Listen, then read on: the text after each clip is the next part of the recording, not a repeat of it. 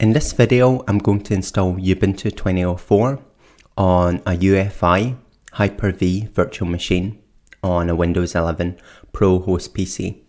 So the first thing I need to do is right click the start button and launch the Windows terminal as an admin. And then I need to type in the following line, which I'll leave in the video description, to enable the optional feature Hyper-V. And Hyper-V is an optional feature that requires Windows 11 Pro or Windows 11 Education. So once it's downloaded Hyper-V, you'll need to press Y to reboot your computer and it will go ahead and install the Hyper-V feature. Okay, so now that Hyper-V is installed, I'm going to download a Ubuntu 20.04 ISO.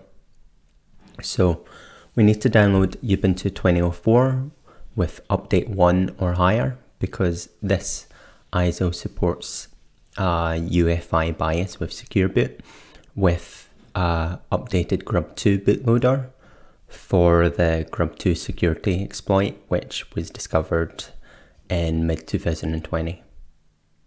The original Ubuntu 20.04 ISO is not updated for this Grub2 security exploit and will be blocked by secure boot.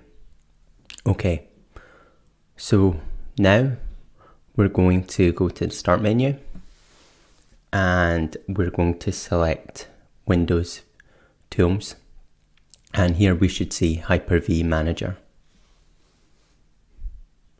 So we're going to right click the name of our computer and then select New Virtual Machine, and then we're going to select Next. And then we're going to name the virtual machine Ubuntu 20.04 LTS. Next, we're going to set the generation to be generation 2. And generation 2 will create a virtual machine that has a UEFI BIOS with secure boot. Next, we're going to increase the memory. So this is going to depend on the capabilities of your host PC.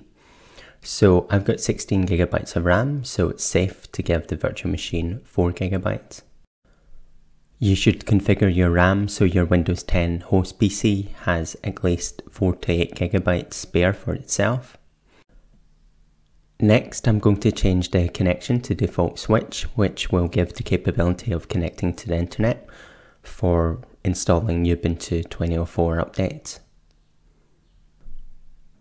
I will use the default options to create a virtual hard disk.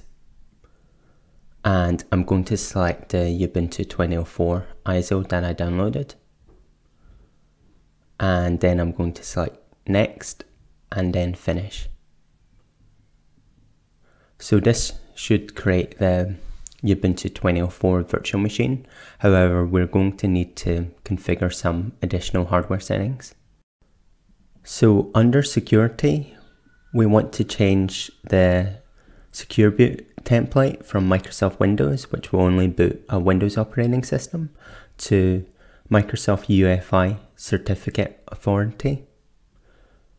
And this will allow us to install Ubuntu 20.04 using secure boot with a machine owner key.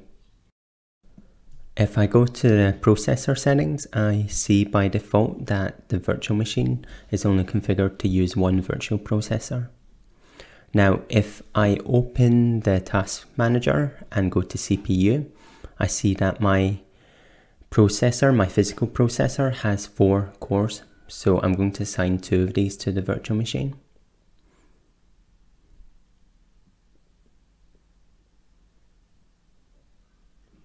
Under integration services, I'm going to check guest services, and then I'm going to leave all the other options at their default.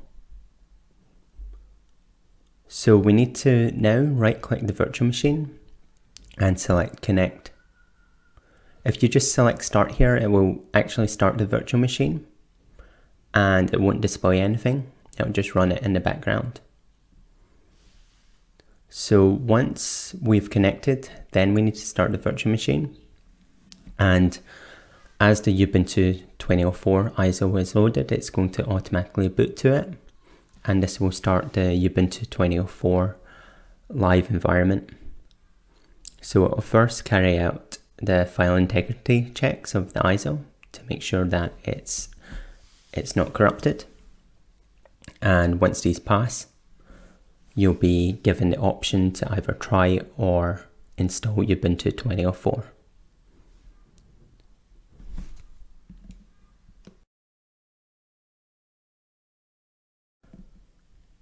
So I'm going to select the English language and then install Ubuntu. And I'm going to change the keyboard layout to the United Kingdom. As we're already connected to the internet, download updates while installing Ubuntu will automatically be checked. I'm also going to check install third-party software for graphics and Wi-Fi hardware, as well as the additional media formats, which will mean the multimedia codecs will work. So in order to do this, we need to configure Secure Boot.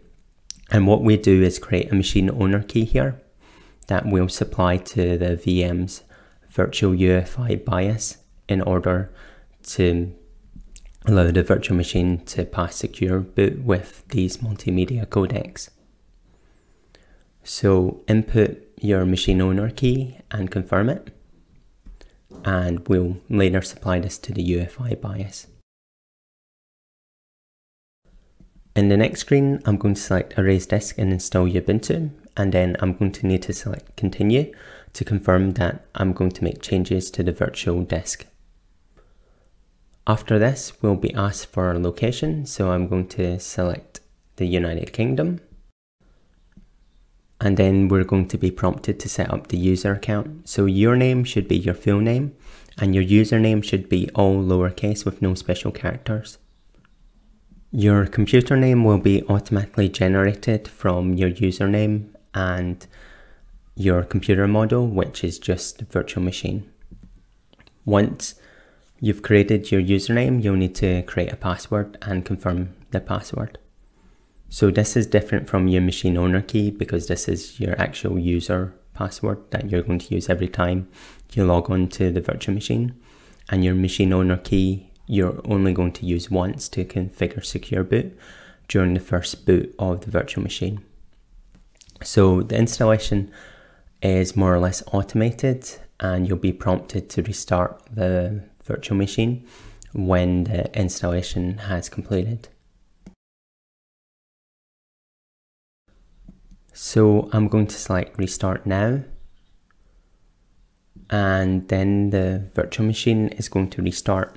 Now this is going to be the first time boot, so it's going to take us to the machine owner key management. So what we want to do is select Enroll Machine Owner Key and then Continue and then Yes. And then we're going to need to type in the machine owner key we created during the Ubuntu setup. Now you'll not see any characters on the screen to indicate that you've typed something. So just type in your machine owner key and then press enter. Once it's accepted, select Reboot, and Ubuntu 20.04 should now be configured for Secure Boot. You shouldn't be asked for this machine owner key again. Ubuntu 20.04 should boot with all the multimedia codecs and additional drivers. Okay, so now log into the virtual machine using the password that you created, and you'll be greeted with the final stages of the setup. So I'm going to select Skip and then next through most of these screens. Now, if you're going to use maps or something, you may want to enable the location services. Okay, so now I'm going to go to the start screen and I'm going to launch the software updater. So it's going to check for updates and it's going to find updates. So I'm going to select Install Now. And I'm going to get this authentication required screen. So this is the Linux equivalent of the user account control prompt. And in order to proceed, I'm going to need to input my password and then select Authenticate. So it will now go ahead and download the updates, and then it'll go ahead and install the updates.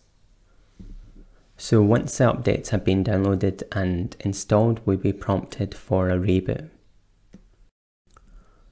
So Hyper-V is a bit behind VMware when it comes to window snapping and resizing. So if I log on to the virtual machine and I right click the desktop, I can change the display settings. And I can also do this on my host PC. So I see the display settings are 1024 times 768, whereas the host PC is 1920 times 1080. And notice when I try and snap it, nothing happens. And when I highlight the maximize button, then I don't get any of the Windows 11 snap layouts. So when I maximize it, I see that the virtual machine stays the same size.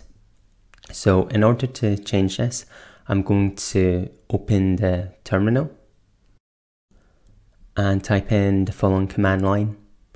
So it's beginning with sudo, which is an instruction to run as a super user, i.e. an abbreviation for super user do. And then nano, so this is going to open the nano text editor, and then the location of the file. Once again, this will be in the video description. So we're going to want to use the arrow keys to get to the end of quiet splash. And we're going to want to add video equals Hyper-V underscore FB colon 1920 x 1080. And you can swap the resolution to the resolution shown in your system display within your Windows 11 host PC. So in order to exit, we need to press Ctrl and X, and then we need to press Y to save, and then Enter to overwrite the file using its existing file name. So now we want to update the grub, which is essentially the Linux bootloader, and then we want to reboot. So the virtual machine will now reboot, and it's going to be the full size of your screen resolution, or whatever you configured it to be. So when we maximize, it's going to take up the full screen. And now we can use Ubuntu 20.04 quite happily as a virtual machine in Hyper-V.